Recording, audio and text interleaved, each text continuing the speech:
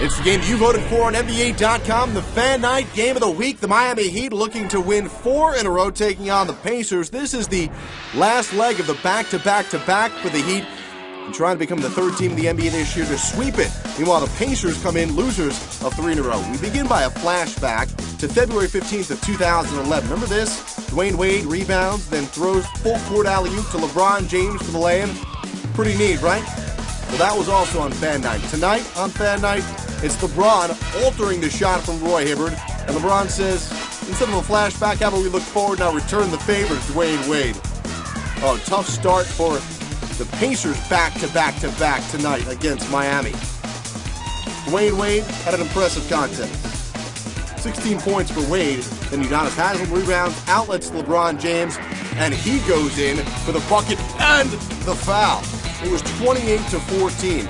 We're still in the first quarter, and things would get worse for the Pacers. Danny Granger goes for a rebound, tweaks his left ankle, and would leave the game and not return. Big news for Pacer fans. Second quarter now. Chris Bosh gets the steal and gets it to Wade.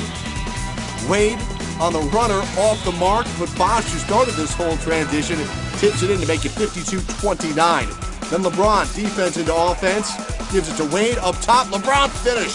The Heat shot 60% from the field in the first half and led 68-39 as we go to the third quarter, and things would just continue to get better for the Heat, worse for the Pacers. Mario Chalmers gets the ball slapped away by Darren Collison and seems to have injured his hand and leaves the game. He would not return. Dwayne Wade, the runner is off, but LeBron says, I got your back. 74-49 Miami. Darren Collison rebounds and gets it ahead for a rare Pacer highlight.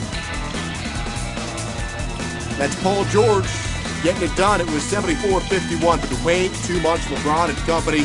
He finished the game with 23 points. It was 90-57 there. And then LeBron, well, not only can he score, but he can dish, finding Norris Cole, who had 20 points on 8 of 12 shooting. The Heat shoot 50%, third team in the NBA this year, to sweep the back-to-back-to-back, winning on Tuesday night 105-90.